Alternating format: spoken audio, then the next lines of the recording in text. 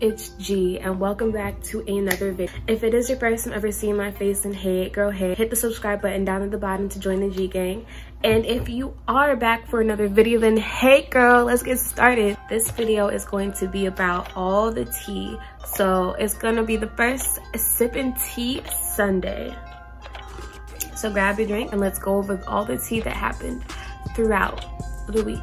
So the first Sippin Tea that we're going to talk about is Chris Sails and Savvy. They were a YouTube couple with each other and making videos every dang day until they broke up.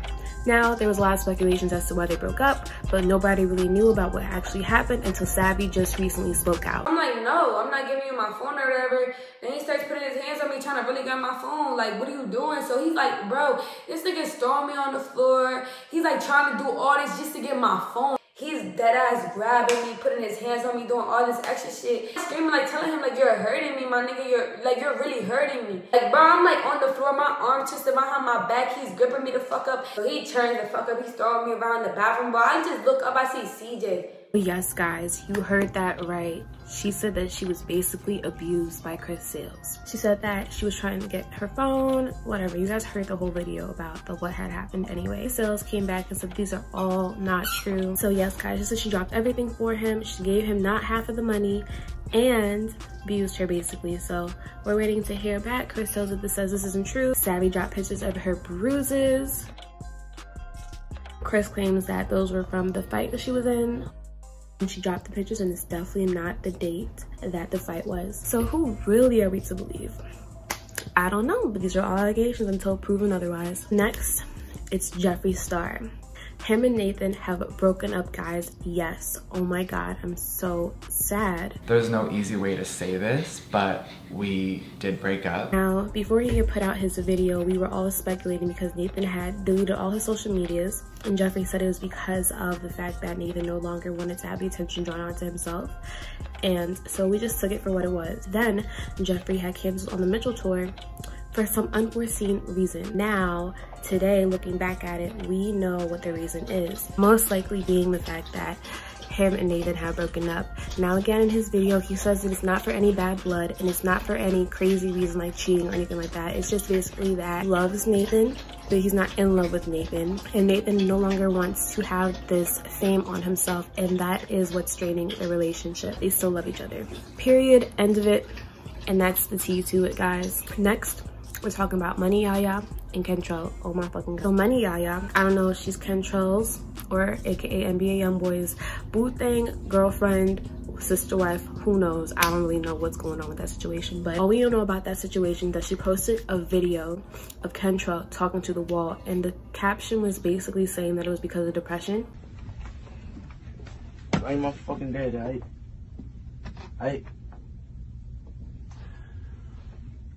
Yeah, they're kind of like headphones. Listen. Hey, water's good. Nothing to do with the pod. I'm finna get back on the road. That's why I'm trying to get out of position. So this is what I want you to do. When you go outside, I want you to take your time and find some nice men who you can have at a mark. You can put that out. And then check this out. It's real good.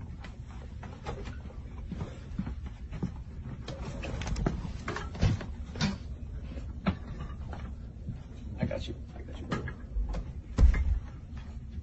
Is it out? Yes, ma'am. What's your name? A lot of people came back at her and clapped back at her. Some people were saying because of the drugs. Some people said it was because of his depression. And then who really knows what it was really for. But a lot of clapback for putting that on the internet when she shouldn't have, honestly. That was a private moment that should have never been seen by anybody else but the people that were in that room. So that's dead. Yeah, so we don't know what really it is, if it's depression or drugs, until NBA YoungBoy himself speaks out. And he's most likely not going to speak out. Lastly, guys, is Azrael, Clary, and Joycelyn Savage. They are the sister wives of R. Kelly, and they are basically broken up at this point. They had gotten into a fight over a couple days ago, and evil. I'm not evil, baby. I need to protect myself. Joy, you were sleeping with me as a minor. Azrael had said that Joycelyn had sex with her as an underage minor.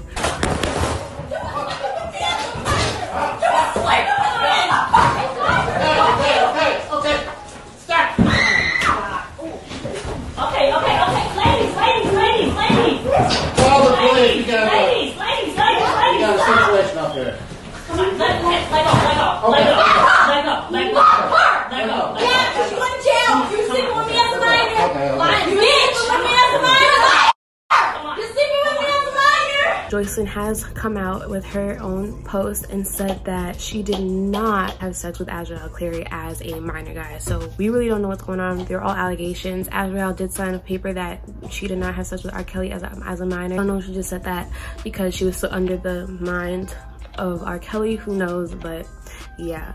And Joycelyn has said that they still never had sex as an underage, that she has never had sex with Azriel as an underage minor. So that's that. Azriel Clary did press charges on Joycelyn. Joycelyn has also turned herself in and has been released and is basically awaiting court, I believe, and that's what's going on with that situation. So, ooh, child, there's just so much going on. Like, honey, there's too much going on with that situation.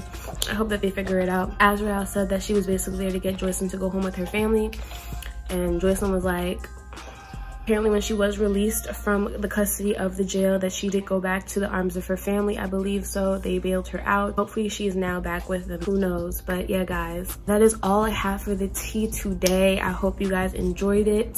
Hit the like button to make sure that I know that you know that I know that you guys like these segments in order for this to continue every Sunday. I hope you guys enjoyed Sippin' Sunday. Like, comment, rate, and subscribe, and I'll see you guys in the next one, guys. Bye.